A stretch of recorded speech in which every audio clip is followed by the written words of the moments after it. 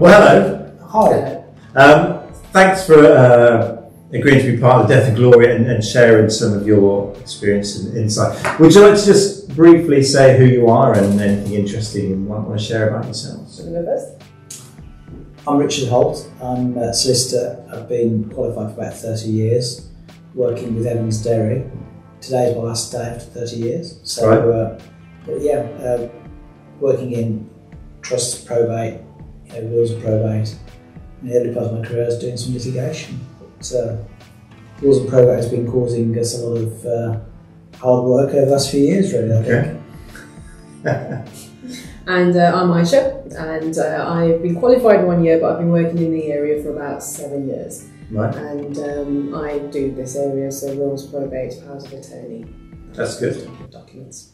And so is it as exciting and interesting as the TV would give us, like all these hunting down heirs and running, down tunnels where you've got to sort out some problem? More exciting. I think it's more exciting. More exciting. Absolutely. Absolutely. Well, we're going to see a short edited film because on the night you're here, because this is in the past, this takes place. You've done a presentation, so we're going to show some of that now. Yeah. And then we'll come back briefly at the end, and you can summarise it. Yeah. Here we go. So I'm here to talk to you about half boring things, just so you're aware of what's out there in terms of services, what those type of documents allow you to do, just so it's something you think about, something you are aware you can get involved with, put in place, and how it can make your life easier. So with wills, when we meet clients, no two clients are the same. So each person, each client for us, they come with their own story. And it's really enjoyable for me when I have a client come and sit in front of me and say, don't worry, this is going to be straightforward. 1 hour later, we're still there talking about things.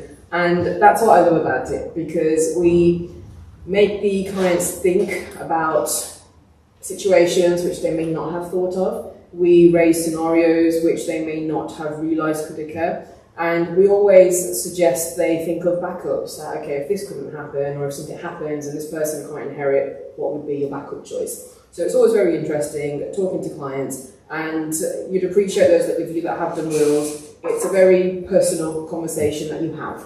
You are sharing a lot of your personal details, whether it be about family, whether it be about finances. And we obviously take that very seriously, and we try and give you the best advice we can given that situation. But the advice always is, if in future, whether it be 1 day later, 1 month later, 1 year later, if your circumstances are changing, whether that be personal circumstances or financial, it's always worth reviewing your will, because you may want to do things differently, or the law may have changed, and you may take a different view on how you've done your will and where you want your assets to go. So there are different types of wills. You've got the more straightforward ones, then you do get the more complex ones. Again, when you have that conversation with a solicitor, they will be able to tell you and advise you what type of will may be more appropriate for your circumstances. And in that, we do, like I say, discuss family situations and financial situations. So with family situations, at the end of the day, you are the person who owns your assets. You choose what you do with it. But the law allows certain categories of people to contest the will. So there's always this debate on, do you really have free choice and free will as to where do you leave your assets and who do you leave your assets to? Well, yes and no. So to an extent, yes, you can choose whoever you want to leave your assets to, but the law does protect certain categories of individuals, such as spouses, children, and those that are financially dependent on the person that's passed away. And the law protects them and allows them to make a claim if they feel they've not been reasonably provided for financially in a person's will. But again, these are all things that happen after a person passes away, and there's only so much you can do to prepare for that. And a lot of the time what we advise is, it's a good idea, just on a separate piece of paper, jot down your reasons why you've done what you've done.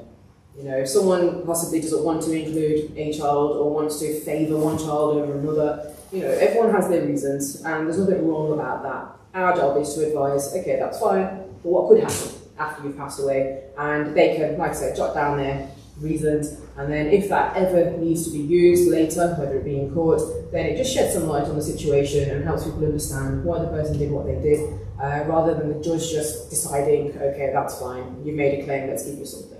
So, like I said, each case is different, and it's worth having that in-depth conversation, because there may be a few things there which you've not previously thought are important or need probing into further, but actually could do with giving a bit more attention to. So, like Richard touched upon, if you don't do a will, in some circumstances it may not make the biggest difference, but in many circumstances it might. And with the kind of family dynamics we are in these days, you know, there might be stepchildren involved, multiple previous marriages, there are estranged children, so there's, like I said, a lot of circumstances which go on. So by not having a will, something called the intestacy rules, which are government laid down rules, and they set out who should benefit from your estate. And it finds the next of kin, but that could mean a biological child who you've not had anything to do with for over 50 years. You know, this person now is equally entitled to your estate as that child that you've lived with your whole life. So it's always a good idea to do a will, because, like I said, you keep control to an extent as to what happens. And the main thing is that you can also choose the people that will be in charge to deal with your affairs. Okay? So they are called executors, and they are the ones that will make sure that the wishes of your will are followed through with, and they are the ones that make the decisions and make sure everything flows fairly smoothly after someone passes away. Well, that was good. So, can you summarise, do you think, what would in say 2 sentences, you can have one each. Can you summarise what advice would you give to people in terms of the legalities around death and dying? What would you say? I think with death, it's a sad reality. And the biggest advice I can give is be as prepared for it as you can. And that's what doing wills allows you to do, is be prepared, put your affairs in order. And like I said, it is a sad reality, and it's a difficult time for families to go through. So to make it as easy as you can for them, be prepared, put a will in place, and hope for the best. That's good. Yeah, wise words, I think. Yeah. Absolutely. Okay. I think the law is just very complicated. You know, there are lots of laws that we won't know about necessarily, intestacy, where you haven't got a will, where your property might be directed in a particular way that you wouldn't necessarily want it to be directed to a person, a child, a relative who might benefit, who you wouldn't necessarily want. So the will gives you certainty in terms of directing where you want your estate to go, or benefiting charities, of course, which is very helpful for many good causes to do that and to show your appreciation for that particular charity when you pass on. Or perhaps benefiting ministers you may have met during your life. I have sent the odd check. I have sent the odd check to two churches, and the church wardens are all very happy to receive it. We occasionally get. I always feel slightly uncomfortable myself. I'm not saying don't give us money. I've never personally received anything. I'm not sure. It's always an awkward one, that, isn't it? But I guess inheriting is an awkward situation you find yourself in, isn't it? Because in a sense, it's a good thing to happen, get money, but it's the result of something that actually is quite painful and difficult, isn't it? So I guess a lot of lives like that are mixed. Working in this field, I guess although it's not directly involved with the person, but with families, I mean, has that affected how you view death as a thing? You know, how you view your own mortality? I mean, this is quite deep, isn't it? This time. Has it? Yeah, what's it done in terms of how you think or feel about death and that kind of stuff? Honestly, when I started to work in this area, the first thing I did was go home and sort all my paperwork out. Because you do start to think that if today was your last day, how is anyone meant to know what do you have, where are they meant to start? So honestly, it's organised my life, and I think the main thing is be prepared. For me, like I said, it is a reality. And hopefully it's the start of the next adventure. But being prepared for it in this lifetime, and like I said, making it as easy as you can for your loved ones that you're leaving behind, that I think is the advice, and that's how I have been influenced by this area of work. Is I've seen how I've had to deal with other people's estates, and I've sat there thinking, how could this have been easier? Yes. And mostly it's be more organised, and it's always, that's the key. Be organised and put your affairs in order. Do a will, make it easier. Yeah, do it, put it in a drawer, forget it. Absolutely. And so you need to review it and then get it back out. Yes, that's one thing I learned tonight. Keep reviewing it. Review your will. Because I think people don't like talking. It is a taboo subject, isn't it? And even in families, people don't like bringing it up with their relatives, which is quite helpful sometimes to have other. So talking to a solicitor about it, you don't. If the family find it awkward, it's someone who's neutral and out of the picture, isn't it? There's a lot of pressure in families sometimes, undue influence, you know, where people, you know, can be trying to persuade people in certain ways, and that's a phenomenon that is often seen. Yeah. I think going to see a professional enables that, at a time of emotional vulnerability, to be able to see the client on their own and say, is this what you want? Yeah. You know, because we exclude everyone else from the room. It's a conversation just with us on our own. Yeah. Professional rules of conduct are such that you've got to know what your client wants, not what the kids want. Yeah. You know? And I think that's very important.